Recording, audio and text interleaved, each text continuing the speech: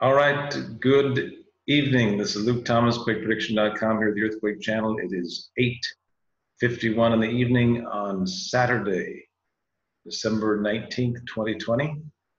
And we're here to give you the forecast for places around the globe. And we're going to start with quakes that have already hit around the globe. And then we're going to go to the forecast after that. So we'll start with that. All right, here we go. So we had a 4.6, you can see over here, that hit right here east of Antofagasta. And if you look, our risk area there is right on the border there, right there on the edge northeast to Chile. It was right there on the 90% risk area.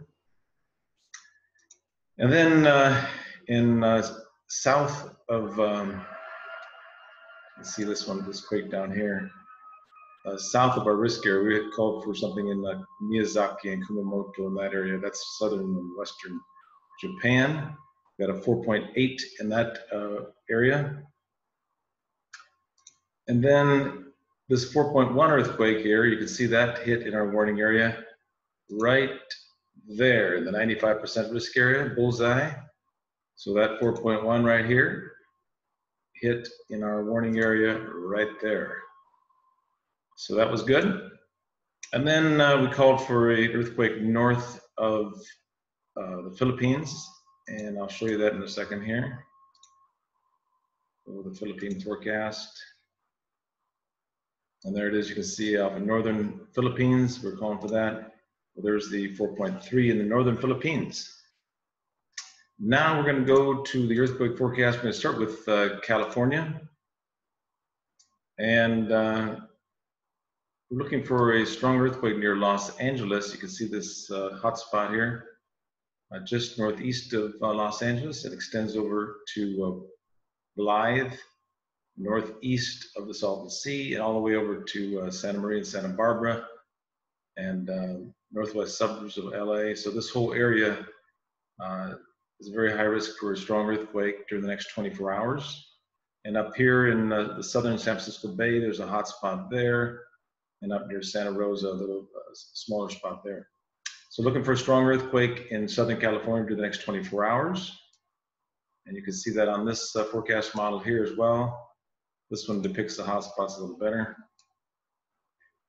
And then on the 21st and 22nd, it kind of moves out temporarily, but please stay tuned. We're seeing signs of a bigger quake coming, I believe, the next 3 to 4 days after that.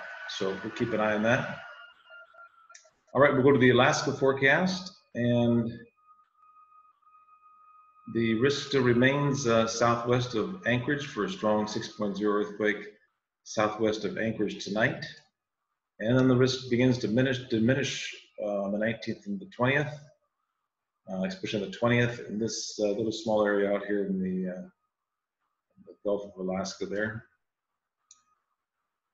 And then on the 20th and 21st, just a small risk offshore there, south of Kodiak. And the 21st and 22nd, very quiet across Anchorage and southern Alaska, just a small risk way in the north, 90% risk there. All right, we're going back to the Chile forecast. And today into tomorrow, still a high risk here northeast of Antofagasta. And then a little bit south of Antofagasta, 95% risk there. 4.5 is possible in either of those areas, even a possible 5.0 in those areas. And then on the 21st into the 22nd, then southeast of Antofagasta. So it's kind of all in that same region over the next few days. And we're going to go to the Italy forecast. And this hot spot in the south here is where that 4.1 hit right down here. And that risk remains for a little while longer. And then on the 20th and 21st, come tomorrow, the risk kind of dissipates down there, and it's a moderate risk in the far north, maybe a 3.5, 4.0. And then 70% risk in east central Italy on the 21st and the 22nd. And over in Japan, in the far west, 90% risk there in the far west on the 19th and the 20th. And then risk kind of dissipates across Japan. Just a small 65% risk here down near Nagasaki. And a small risk up here in Sapporo, in the far northern Hokkaido, 75% risk there, 4.0 to 4.5 is possible in the far north. And pretty quiet across Japan, except for the 19th and the 20th, where there's a risk down here in the far western, southwest portion of Japan. Let's go to the Philippines. And there's that risk that we were talking about in northern Philippines, and 19th and the 20th, and then 20th, 21st, kind of quiet, except for the far south, maybe 60% in the far southeast. 21st, 22nd, very quiet across the Philippines. Very quiet. All right, this is an interesting forecast here in Greece. And we're looking for kind of quiet on the 19th and the 20th, maybe a 4.0 out here. And then on the 20th, the 21st, starting tomorrow into the next day, Thessaly, in, just northwest of Athens, could get a 5.0 earthquake in Thessaly province, prefecture, what do you want to call it. And then the risk moves to east of Crete and Rhodes Island, where a 5.0 is possible down in that area. Central America, click on that. And I believe a 4.0 earthquake just hit down in this hot spot down here near Panama just a little while ago. I saw that on the earthquake center in Europe. They had a 4.0 down here. So this is a hot spot for a 4.0 to 5.0 earthquake for a few more hours. And then the risk moves to southern Mexico and southwest of Guatemala, where a 5.0 to 5.5 is possible in that area. And then near Belize, maybe a 4.0 is possible there on the 20th and 21st. And then pretty quiet on the 21st and 22nd, only 65% risk here, southern Mexico. All right, the Peruvian Ecuador forecast, just a 45% risk here in western Ecuador. And then a 45% risk in northwest Peru on the, what is that, the 20th to 21st. And then the 21st to 22nd, looks like we get a 5.0 earthquake, or 4.0 to 5.0, either in southern Ecuador or northwest Peru, or just offshore here on the 21st and the 22nd. Indonesia forecast. Looks like most of the risk, actually we can get about a 4.5 to 5.0. So we get this to come up here. Close some of these windows here.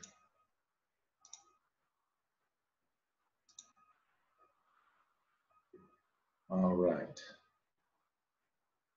Oh. There we go, finally it came up. All right, so the 19th and the 20th, look, we can get a 4.5 to 5.0 up in the northwest part of Sumatra. And then the risk diminishes a little bit. Still a 4.5 is possible off in the northwest part of Indonesia and Sumatra there on the 20th to 21st. 21st to 22nd, kind of offshore risk here in central Sumatra, and a 5.0 is possible off the far northwest portion of Sumatra on the 21st and 22nd. All right, so we're going over to Taiwan forecast. And 55% risk off east of Taiwan for the next 24 hours. And quiet after that on the 20th, 21st, just a small 45% risk there. And then it builds, the risk begins to build into the northern portion of the Ryukyu Islands. Ryukyu Islands are these islands along here. So that begins to build in on the end of the forecast period 21 and 22. All right, here's a very interesting forecast here, the Caribbean forecast. 5.0 is possible north of Puerto Rico in the next 12 hours or so. And then a 5.5 is possible east of Puerto Rico near the US Virgin Islands during the 19th and the 20th. And then the risk moves into the northeast portion of the Leeward Islands, northern and northeast portion of the Leeward Islands on the 20th to 21st. And this is a very concerning forecast here. The 21st, 22nd, 4.5 to 5.0 is possible, even likely in southwest Dominican Republic, right here, far southern Haiti and southwest Dominican Republic on the 21st and the 22nd. All right, Seattle, Washington, still a risk out in central Montana. And then on the 19th and 20th, a 5.0 is possible offshore southwest of Oregon. And then kind of quiet across the region, maybe a 3.5 in southern Idaho on the 20th to 21st. And here's something interesting here. Looks like a 4.5 is likely south of Portland on the 21st and the 22nd. So this is a very interesting forecast. 4.5 is possible south of Portland, maybe the southern portion of the Portland suburbs, and we'll watch for that. One more forecast, and that's in Turkey, Istanbul, Cyprus, Syria, and Iraq. The first 24 hours, 19th and the 20th, 4.5 to 5.5 is possible in eastern Syria and northern Iraq. And then on the 20th to 21st, the risk is in northern Iraq and northwest Iran, and also a slight risk of 4.0 in the northern part of Turkey, 2021.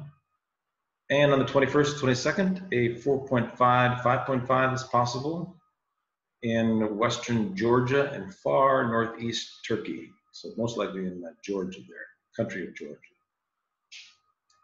All right, we're gonna go back to the California forecast again. Strong earthquake is likely near Los Angeles during the next 24 hours. Not sure how big that could be, maybe a 4.5 to 5.0. And then a risk here in southern San Francisco Bay, and looking for much stronger earthquake during the next 72 to 96 hours, but we'll keep you updated on that during the next forecast, which is coming up in about 24 hours from now. So here we go. I'm back on the screen again. So thank you very much for joining us here on QuakePrediction.com with the Earthquake Channel. You can actually go to earthquakechannel.com. It'll take you to QuakePrediction.com as well. And we'll keep you updated, we'll keep you safe, keep you informed here at QuakePrediction.com. And please subscribe to our videos and tell everybody about our forecast. And thanks again to the 147,000 followers on Twitter and Facebook and YouTube now. And please tell your friends and have a great weekend, what's left of it, Saturday and Sunday. I guess it's just Sunday now. And we will talk to you on Sunday night. Thank you very much. And God bless you and have a great weekend, what's left. Thank you.